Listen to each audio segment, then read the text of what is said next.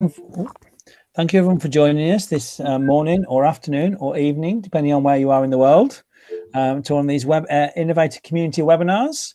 And Suzana is joining us today to take us through design-driven data. So Suzana, going to hand over to you. Hey everyone, Suzana Somers here. I am joining y'all from Boston, Massachusetts. It's funny because I actually submitted this pre-pandemic, and in putting this together very last minute, it completely changed a lot of what I'm going to be talking about and how we're using data and design together to tell stories. To get started, so I'm an administrator of educational technology integration for a district just right next to Boston. I also, this last year, I founded ConnectHub.io as my innovator project. And just before I did that, I also became a diehard Bachelor TV show data aficionado. I know, don't roll your eyes. It's a horrible TV show. Don't watch it, but I promise there's a reason why I'm mentioning it. So a little bit about my story. I am very non-traditional in how I get to where I'm going. So looking back towards high school, I started my first semester and did horribly. I tanked. And then it was a hustle for me to get to college. I got into University of Texas. From there, I also flopped. I changed majors about 5, 6, 7 times until I found what I wanted to do. I got to tinker in a lot of different subject areas that ended up driving my passion of where I am. I became a 3rd grade teacher. I graduated with an undergrad in education. I became a 3rd grade teacher, looped up to 4th grade. I then met a guy that brought me to Boston and became a tech specialist. I said, hey, well, we went 1-to-1 in grade 4. So yes, I actually did the super senior year. It took 5 years to graduate. I see that in the chat. When I moved to Boston, though, I found so much passion in education with technology integration that I decided to apply for a tech specialist position that then eventually morphed into an ed tech director, which is where I am now. So that is important in talking about my design and data journey. So I also am one of those people that I rapidly change what I'm doing quickly. So kind of like the Google philosophy of throw enough stuff at the wall to see what sticks. So that leads me to December 2018. I have watched The Bachelor for a number of years that I don't care to admit. It is my side, just disconnect from work. And I was always really interested in what the impact of the TV show and the narratives have on social media, because so many people are going on these reality TV shows, not for the purpose of the show, but to get Instagram followers to then become an influencer. So I am fully outing myself right now on Reddit.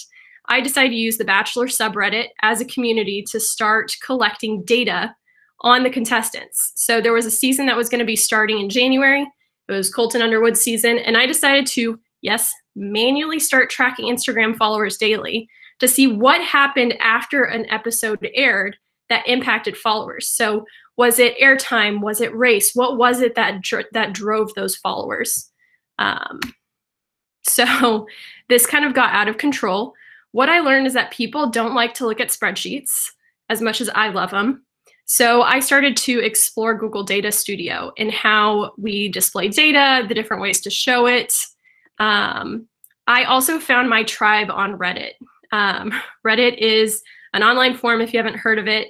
And I started posting on it, and the subreddit was actually pretty small at the time. It's now over 100,000 subscribers. But the feedback that I got was huge in my data process and understanding the data that I was collecting. So not only did people get really excited, but people started giving me suggestions in how I look at the data. This is in user design. It's called dog fooding. So it's like so good that you would eat your own dog food. And I lived on this data because there's nothing worse to me than having to sit and stare and look at state testing data. Those spreadsheets have hundreds of columns. They don't make sense. They're ugly. They're not fun to work with. This was simple. It was date and number of followers. That's it. And there was so much you could do with that. And through this process, I found it's not just great to be able to post a picture of a graph, but then with Google Data Studio, actually to make interactive graphs for people to go and play and tinker with the data that normally would be scared of it. Most people, you send a spreadsheet and they're just like, oh, okay, I took a look at it. But this was really something they could change the date ranges, they could play with it and tinker with it without the fear of seeing a spreadsheet. So that then started to morph. So looking back here, this was my first one. It was horrible. The colors are bad, hurts my eyes to look at. Not that great in terms of user design. It was really long. You had to scroll so much. So I started to really tinker with that design with feedback. I also had Google Analytics set up on it. I really like data. I'm just going to put that out there if that isn't clear yet. But using Google Analytics to drive what were people looking at on these different Google Data Studio pages and what the bounce rate was to see what they were interested in. And my design evolved from there. And now, over the last 5 or 6 months, I've taken the next step. So I was making Google Data Studios, and now I'm really starting to go over into the artistic side of how we represent data and show it. I started an Instagram account for Bachelor data, really outing myself here. But it's crazy. I did this just for the end of the most recent Bachelorette season. And in the course of 4 weeks, I hit almost 800 followers with absolute, I mean, there was a little bit of this being shared on Reddit, but people were, as you can see over here, tagging their friends, saying things like, this page is speaking the language of my heart. Who says that about data?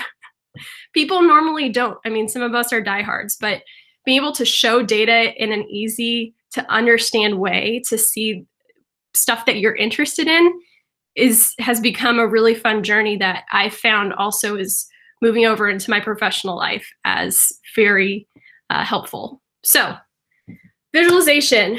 I actually discovered last year, this is actually my brother's job. He works in UX and UI, so user interface and user experience whenever they go to a website. And there's so much science behind it. It's so interesting. But what I found with data, it's cool and all, but it can't happen unless you really know your data and you really know how it suits your job. State testing data, as much as I love it now, it's not easy to thoroughly know it. And this is what I really want to get to in a data journey. You want to find something that you're passionate about and really understand. And let me tell you, when it comes to The Bachelor, I really understand it. And I really like Instagram. So this was it was a marriage of two things that really worked for me. Oh my gosh, Tom, you didn't. All right, so your data journey, first things first, start with your passion. So find data that you actually enjoy and understand. Don't choose state testing data unless you're that person, but find fun and easy data. And next, start to get comfortable with spreadsheets and raw data. When I started this, I thought that I was really good with spreadsheets because I could do equal sum and then drag that cell down. I was like, oh yeah, I know spreadsheets. I really didn't, and I still don't.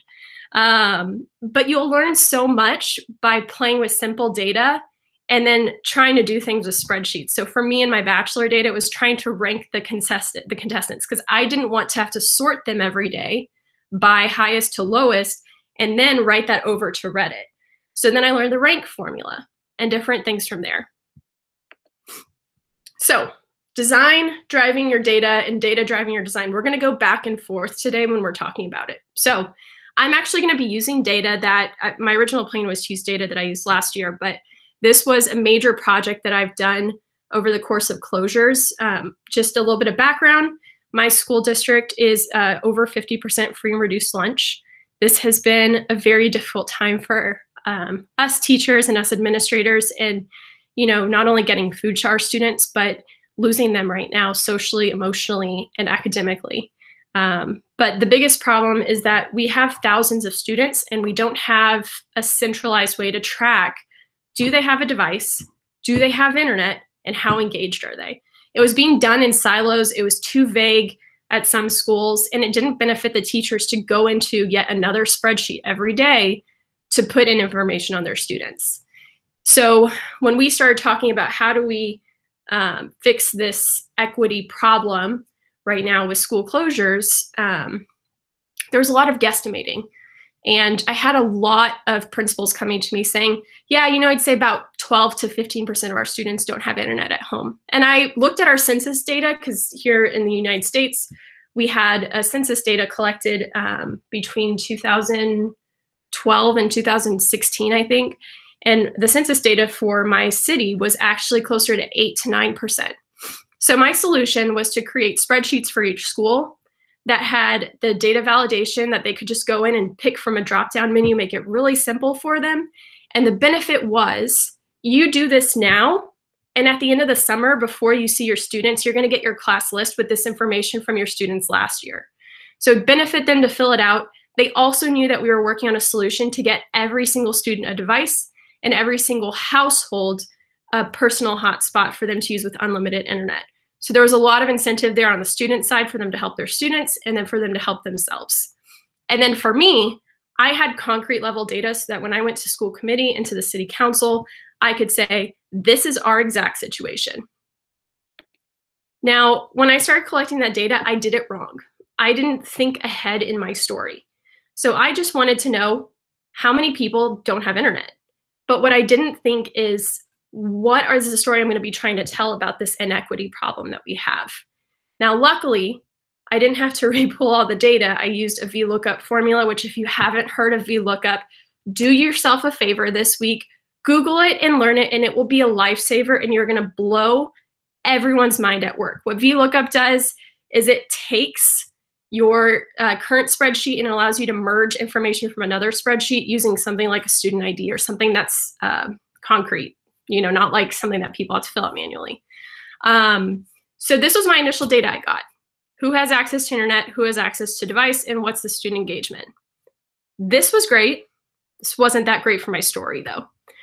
So then I started to look at who was impacted. So luckily with that beautiful VLOOKUP formula, I was able to pull over their English language learner status, their low income status, and all of this, this data on the students, to be able to tell a story here on who's really suffering right now during the pandemic from not having access. And what this showed was, it's our ELL students, it's our low income students, and it's our Spanish speaking students. Our 504 students, luckily, haven't been impacted as badly, but there is a higher portion of our IEP students that have been impacted. This was really helpful in my story. And we're going to jump into storytelling at the end. Last, I took their home address. This is a really cool new feature of Google Data Studio. You just take the cell of the home address and you can filter up here by internet access or no. And what this showed is actually a really big problem in our city that they're working on right now, is the fact that the south side, that's where I live, is an area where there's a lot of poverty and a lot of students that are really needing help. So they're also working on the city side on 5G access around the city. So this was really helpful in those conversations. So finding your tribe, this is the really important part. And this is what helped me in my big story about inequity and access. So when you find your tribe, getting their feedback is huge, because you get so wrapped up in your data that you don't see the problems with it. I'm going to point out also a lot of the examples I'm giving you, I'm going to talk about later things that I did that was wrong. So this is something that I did wrong to get started with when I first started showing this information. My digital learning team, they're my tribe when it comes to student data in our district.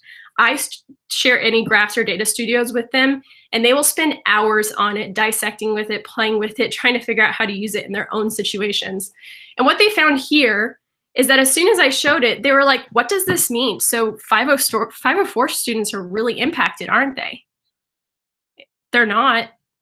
But the presentation of this data shows it, because colors are important. Now, you can see here the way that I've ordered it. The first one shows 504 status, and it looks like a lot of 504 students are impacted.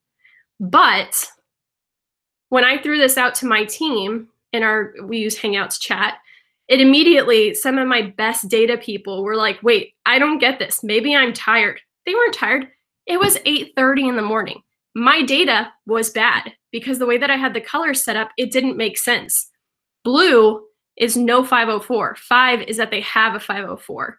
This was really bad on me to put this color first where they wouldn't understand it. So this back and forth in your tribe is huge because you spend so much time on the data visualization is that they will see it and give you their immediate gut reaction. So finding that tribe that of people that are equally as obsessed in the dog fooding that I mentioned will help you out tremendously. With my bachelor data, this was also exceptionally helpful. So I posted about a contestant that was clearly buying followers on Instagram. And immediately somebody posted a colorblind man's nightmare, to which I ended up learning that actually it's almost 10%, it's 9.2% of men are actually colorblind. And it's mostly red and green issues. So first off, Christmas is apparently very difficult for colorblind men, but don't use red and green. And if you have to, there are some ways around it. So there's actually this whole color philosophy out there that you'll learn about as you start to share your data.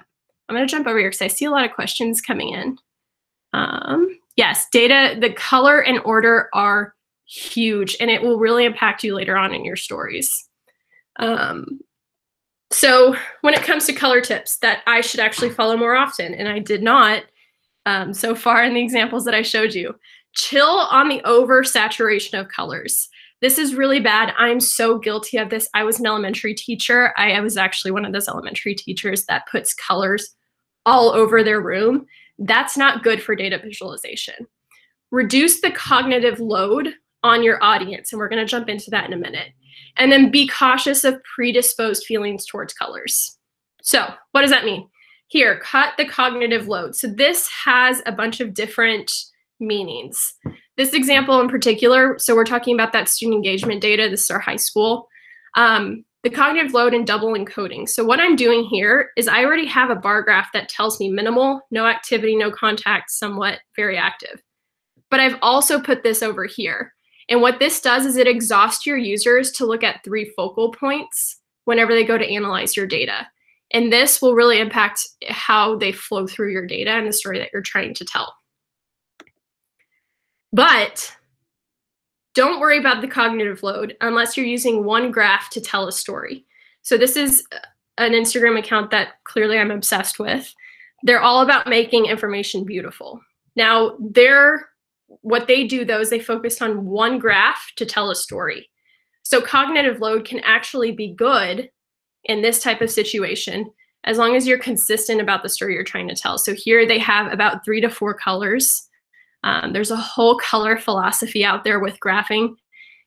They've actually done studies that show that 7 colors is actually best for graphs and 1 color is worse.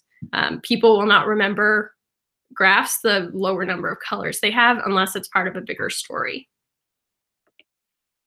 Next, reduce saturation. So reducing saturation not only helps that cognitive load, but you can also use that to your advantage to call attention to the data you're trying to tell a story about.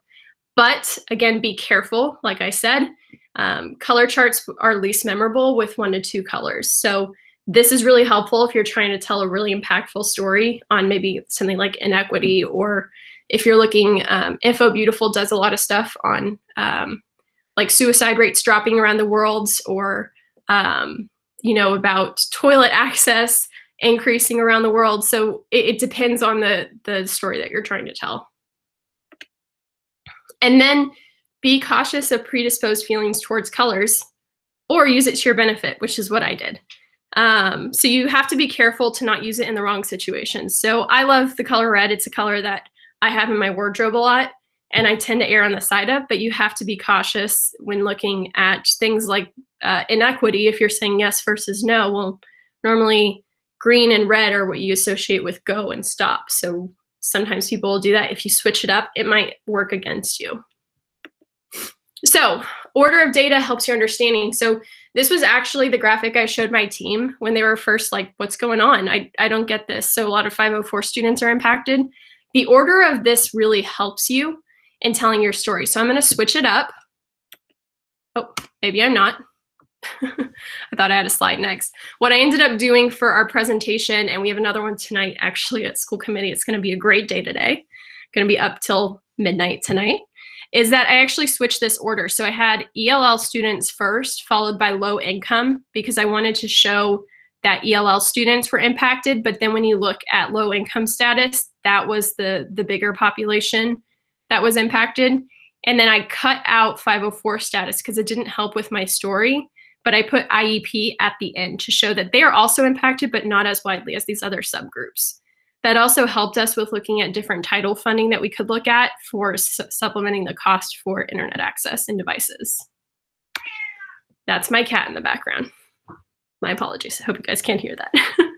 So data-driven design, the #1 blunder. Education loves pie. Pie graphs are everywhere in education, and I'm so guilty of this. And you're going to see I am going to be a hypocrite about a lot of the things I'm saying, because pie graphs aren't always great, but you have to think about your audience. So I know my audience that I was presenting to this data and trying to convince them that they needed to let us transfer these funds to purchase it. And I knew that pie graphs in this situation would really help us. That being said, when I was pulling this data to talk to the high school about student engagement during closures, this was way more impactful, because what this graph does is it allows us to compare apples to apples between our schools. So how you use this data and how you show it will really help, again, the narrative that you're looking at, but also it might help you find things that you didn't see in your own data. So be careful of using way too many pie graphs. Let's see. Just catching up on the comments. Yes, reddit.com/r/data is beautiful. That is the best subreddit. You'll find so much interesting data on there. I'm a big fan. So your data journey, we found your passion, how to get started, find your tribe. Now we're going to talk about upping your tool game, graduating from Sheets to Google Data Studio, and telling stories with it. So when I was working on my bachelor data, I eventually moved from using Google Sheets to Google Data Studio, because what I started to find was that I would post about bachelor data, and I would then get hundreds of comments that would require me to go back and filter things a little differently to be able to post links to photos for them to see. And what I found is that instead, when I moved to Google Data Studio, which is this spectacular tool from Google, it's free, it's really easy to use as opposed to some other options out there for data visualization. It allows you to publish these beautiful studios that people can just go in and click on filters to easily manipulate everything on the page. And what that did is that it made it so people could go and play with the data and become even more fascinated with it. I don't think I included the screenshots of the comments, but there were, as soon as I started posting those out, people started to go in and play with it, and then posting data that they had found with my own filters that I didn't even see myself. And once you do that, once you up your tool game to allow users to play with it, that's when you really need to start thinking about the story that you're telling with your data. So we all know the classic story arc, and there's a lot of magic whenever you use that tension, kind of like in a good story, to build the unrest of your audience to get them to want to solve your problem. Now that's really fun in bachelor world, but it's really useful in your job for trying to convince people that there's a problem. Especially right now, in my case, in my district, we knew that internet was a problem. That was the first thing we heard about within a few days of us closing was, my kids don't have internet. How am I supposed to do this? They're using their cell phones. They don't have data plans. Their data plans got shut off. Having that story to tell, when you go to try to convince people that something's a problem, how you tell that story will get people in their minds to want to solve that problem.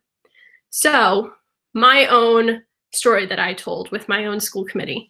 So solutions, we had solutions early on. They were, the Comcast low-cost internet.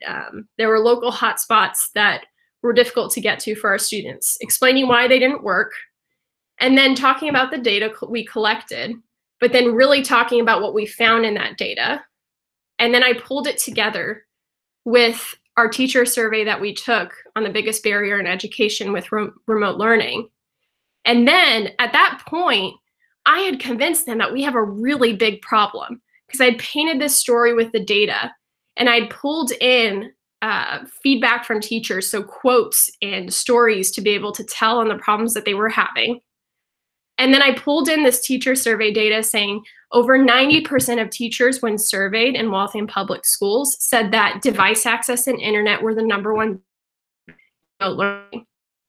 Here's a solution we found. And as you start to tell them about this solution, they're like, oh yeah, this is great. And then they have seen the map about where the students are, so they understand why we can't use hotspot buses because we're so dense here and they only go up to 300 feet. And then at that point, you're wanting them to get to that point of like, okay, we have these hotspots. So they're expecting we're going to ask for those hotspots. But at this point, you've told this big story to get them really wrapped up in it, kind of like a roller coaster.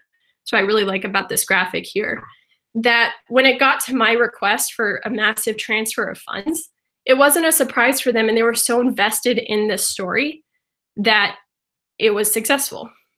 Now, what's important when it comes to that storytelling, though, is that it's important to know who your audience is.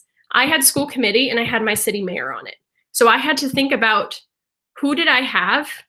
What have they said in the past? What have they been passionate about to tell that story and to design my data around it? And then my big idea, because I was trying to talk about how access was a really big problem.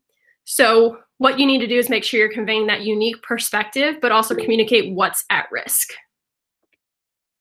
So last but not least, and I'm going to jump into the chat to take questions or let anybody else share, is going beyond. So this is where I've really been for the last 6 months or so.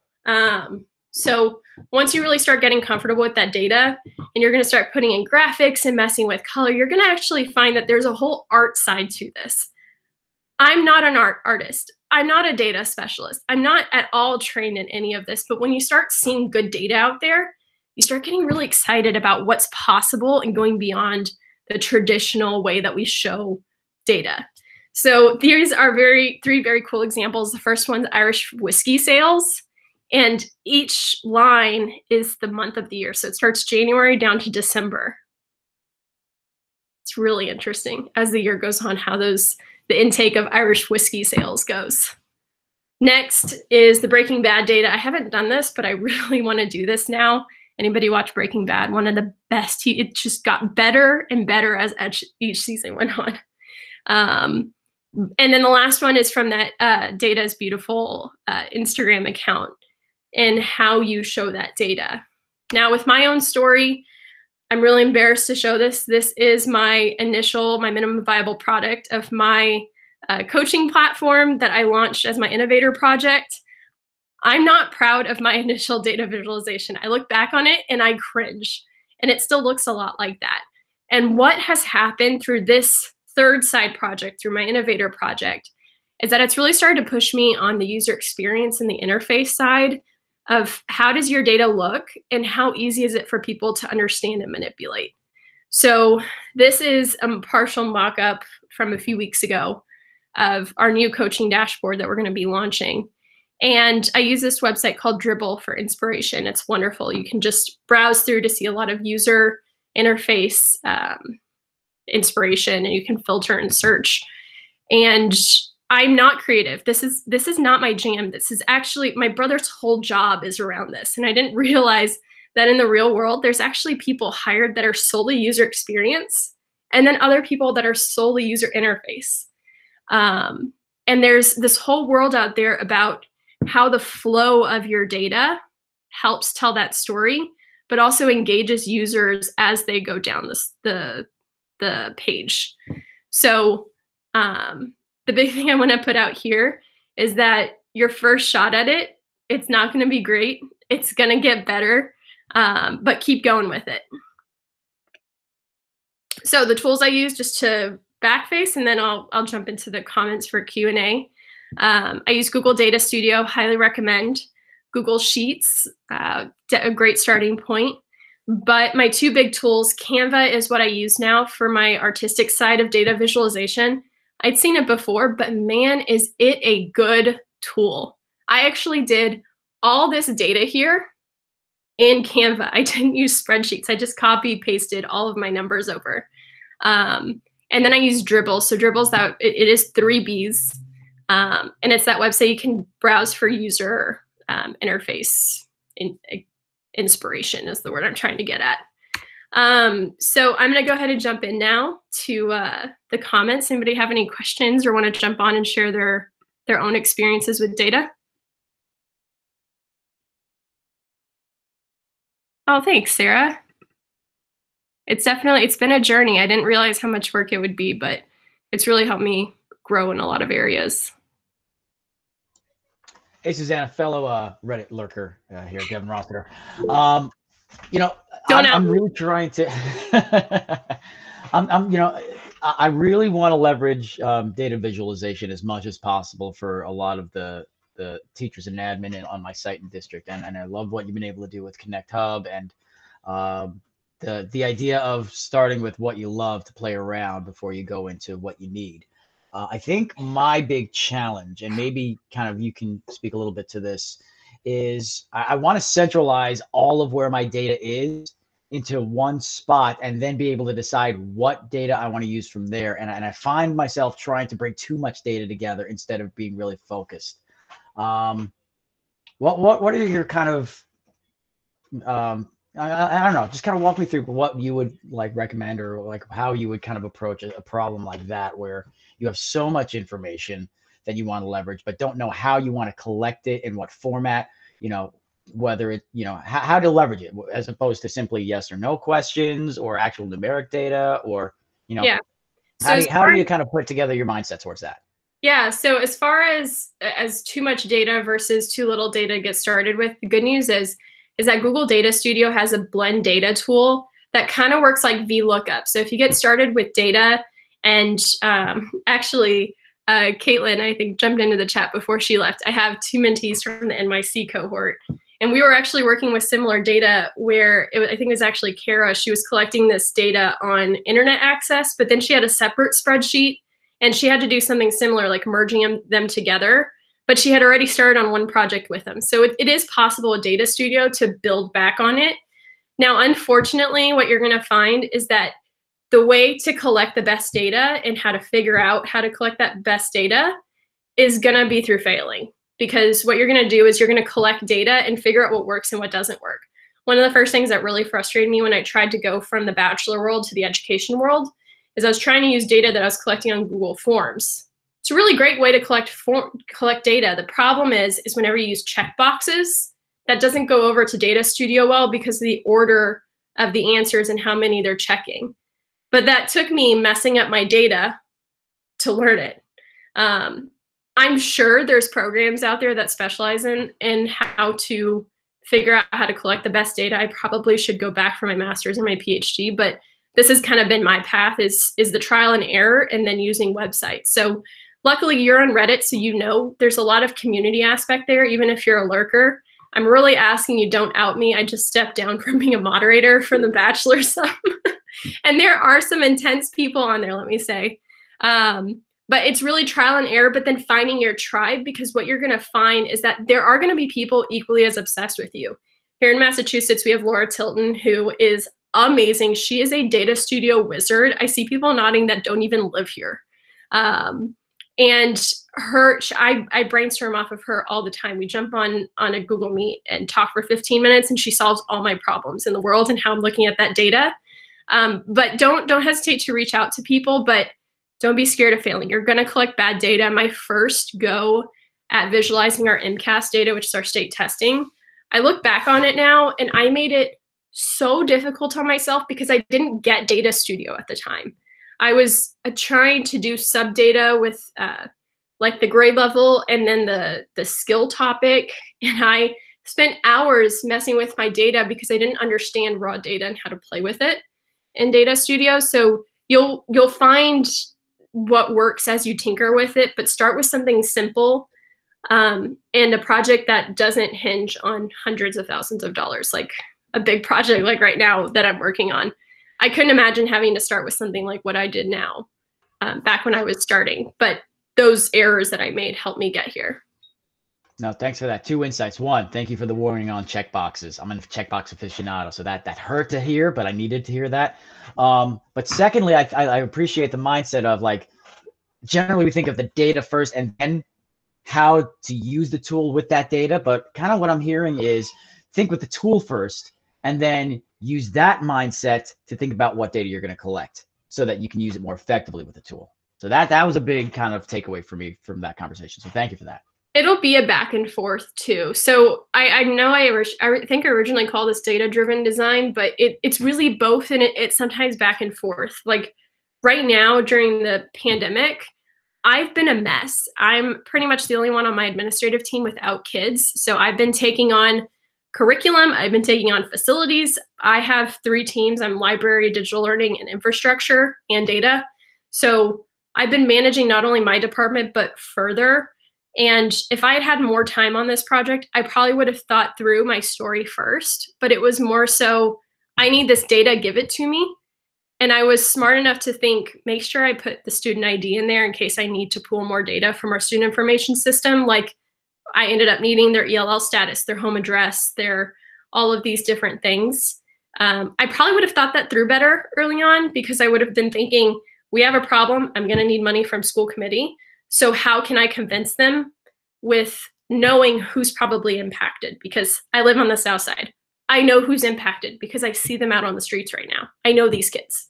So I probably would have done better, but learn the tool first before you try to create great data whenever you're thinking about that. Jump into the chat. Yeah, love-hate relationship with checkboxes. I really wish, that's one of my peeves right now. I loved Awesome Tables, if anybody's heard of that tool. Was such a great tool, but now they're charging $600 a year per awesome table you make if you get over 100 views on it. And what I loved about Awesome Tables is that you could use checkbox data to filter because of the commas. So I really hope that's something that Data Studio will bring in soon. Stephanie, I see you have a question. I get taught from administrator level talk is what story does to, yep.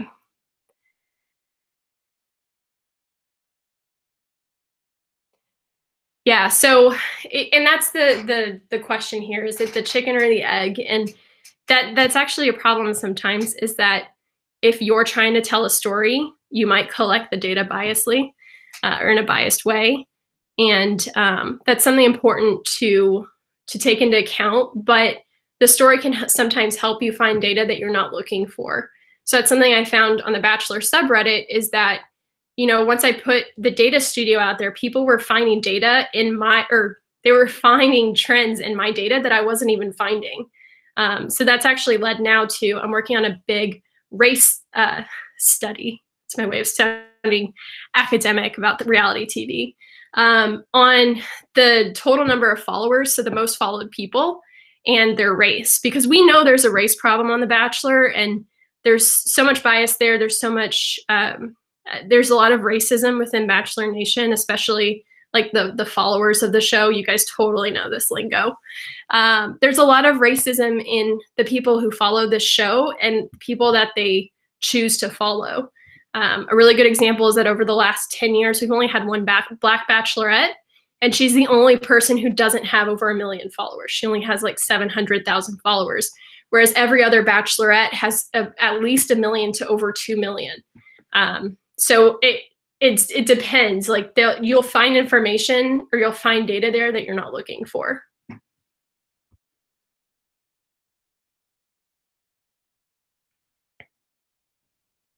PictoChart. So Canvas versus PictoChart, or Canva versus PictoChart. I'm not a huge PictoChart fan. It's really good for making like graphics to, like we used PictoChart to make a best practices for students with Google Meet at the beginning of closures. Canva's really good. I love it because it's great for making social media content for like Instagram and Twitter. But it also has embedded bar graphs, pie charts that just make it really simple to move it over there. I'm not good with colors. I'm not an artist. I try to be creative. I'm really not. So I really rely on Canva and their color palettes versus if I were to do it in Google Sheets or Google Data Studio, there aren't a lot of really great palettes there.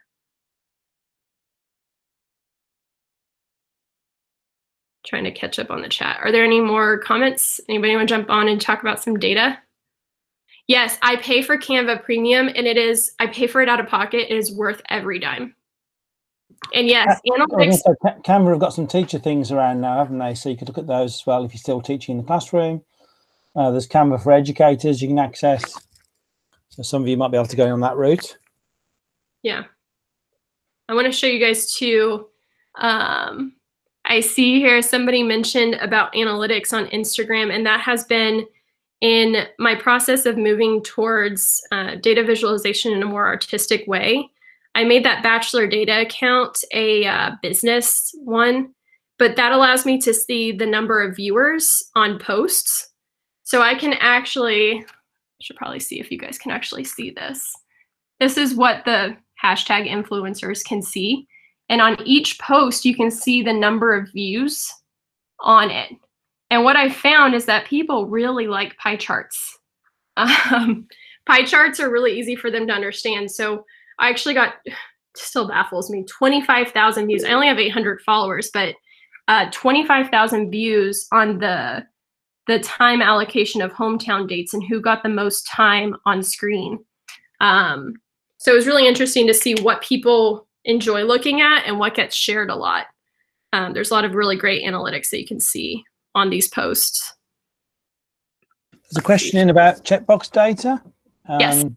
And how you can clean, if you've discovered you've made the mess, how can you clean the mess up? So you can do count ifs. It's going to be a little messy.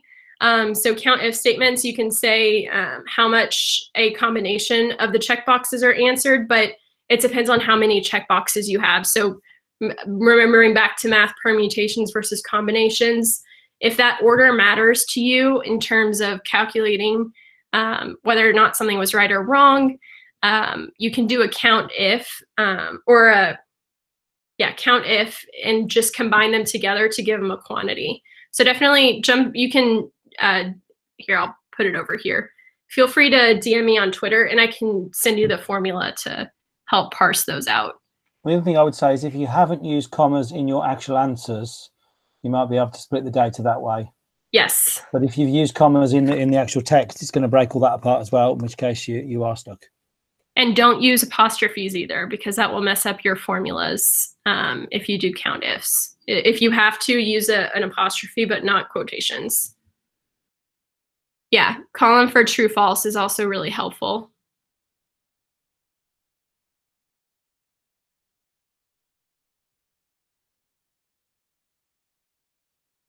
Well, I'm going to leave my information up here. If you have any more questions or if you want to stay on to chat, I will be here. As we're entering Q&A phase, I'm going to stop the recording if that's all right, and then we can continue to have questions and answers if that's okay with everybody. Yes, Luis, I've seen that too.